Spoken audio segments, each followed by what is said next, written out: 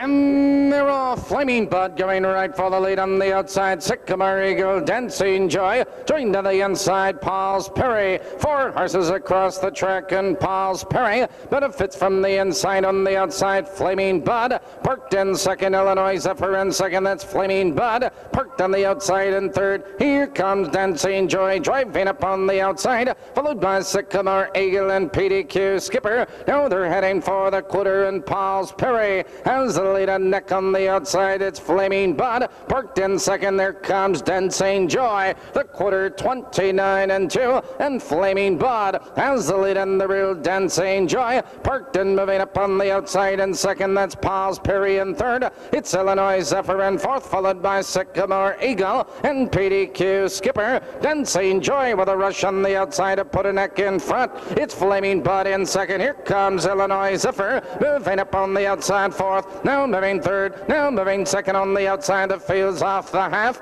59 seconds flat into the clubhouse turn, and Dancing Joy has the lead at length and a quarter. Illinois Zephyr edging up on the outside in second. That's Flaming Bud. Now back to third. It's Paul's Perry, and fourth on the outside, Sycamore Eagle. PDQ Skipper is driving from last. Now they race up the back stretch, and Dancing Joy has the lead. A long neck as Illinois Zephyr moves at him on the outside in second. That's Sycamore Eagle driving up on the outside in third, followed by Flaming Bud and PDQ Skipper. Now they're in the final quarter mile. Dancing Joy has the lead, a neck on the outside. Illinois Zephyr in second, but here comes Sycamore Eagle. He's moving up 3 wide. Here they come turning for home. Dancing Joy cuts the corner. Illinois Zephyr between horses. On the outside, Sycamore Eagle. A late move on the inside by Paul's Perry. Here comes Illinois Zephyr. It's Illinois Zephyr getting up in the first division of the ISOBA Pace